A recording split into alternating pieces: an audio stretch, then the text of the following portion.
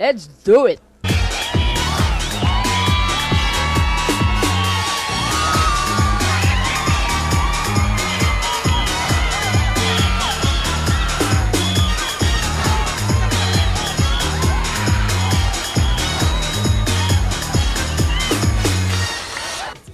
Check it out.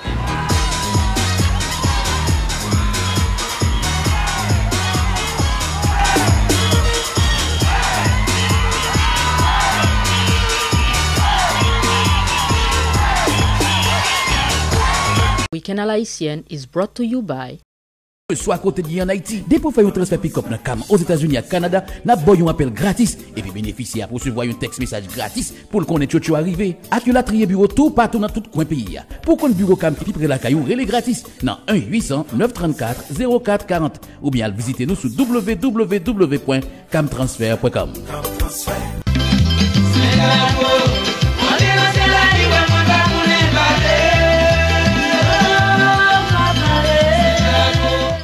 In the mid to late 90s, the group RAM was one of the hottest racing groups out of Haiti, and I did have the pleasure of interviewing Richard Morse, founder of the group, back in 1997, right after their performance at Spirit nightclub.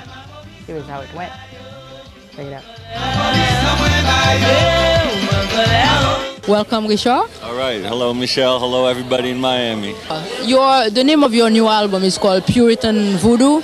So what is that about? Bon, it's a little bit about the band. It's a little bit about the music. It's a little bit about myself.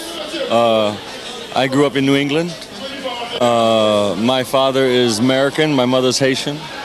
My father's ancestors came to the United States, to Massachusetts, in 1635 with the Puritan ships from England.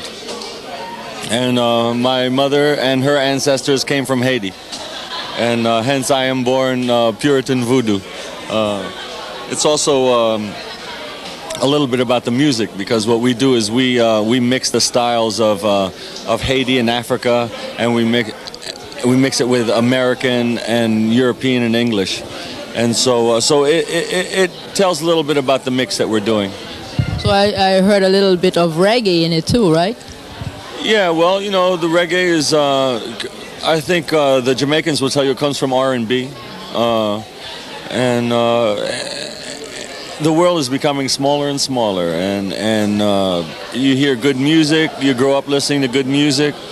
And once you start making music, it all comes out. Whatever went in starts coming out. And so if you hear reggae, that means that we all listen to reggae.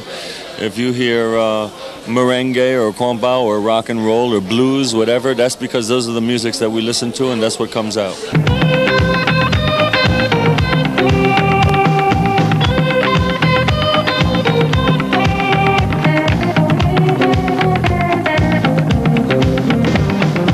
I saw you once again the other day. We didn't really look the same. Came and hit me once again. It's in the matter just the same. And your mother was a recording artist, and she was also a dancer. Is that where you got your interest in music, or?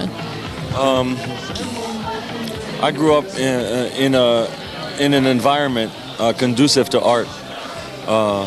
My father's a professor, intellectual, who appreciates the arts, and my mother was a singer, dancer, choreographer. She did a few albums in the 50s. Her name was Emirante de Pradine. She was well known as, when she was younger in Haiti, and then moved to New York and Connecticut and Puerto Rico, where she performed and taught. And so I grew up in an art environment. I don't know what made me get into music. I just got into music.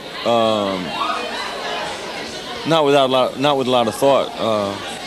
I got into music when we were leaving college, and my friends were forming a band, sort of a new wave punk band, and they asked me to buy a bass. I bought a bass, started playing. It became a passion, but it just started like that.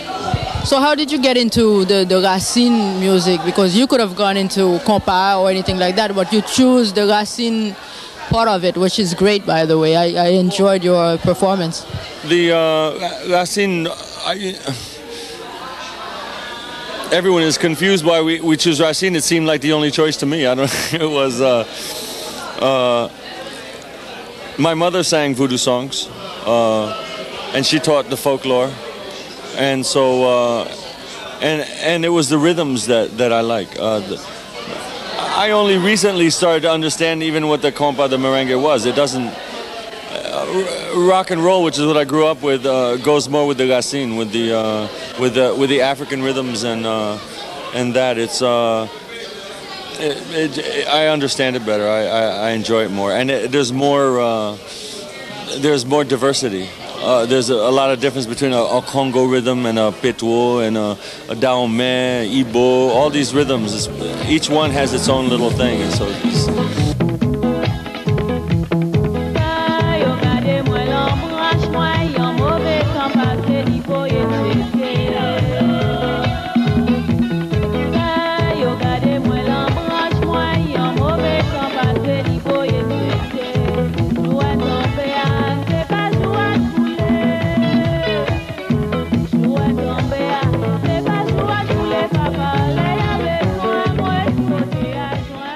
Who does the choreography for you?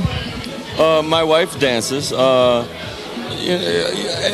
She gives the steps, or if someone has an idea, they'll give it, or I have an idea. You know, I grew up in a dance environment, so I have ideas about it. You know, so I can, you know, sometimes I give an idea, but you know, I let the dancers dance and the drummers drum and the guitarist guitar. You know, and it all comes together. Well, no, you know, I have final decision, right.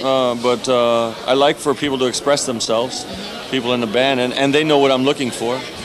They understand. It took at the beginning. It took a lot longer to get a song together. Now it takes less time. But because everybody more or less knows what you want and you know what they like. Exactly.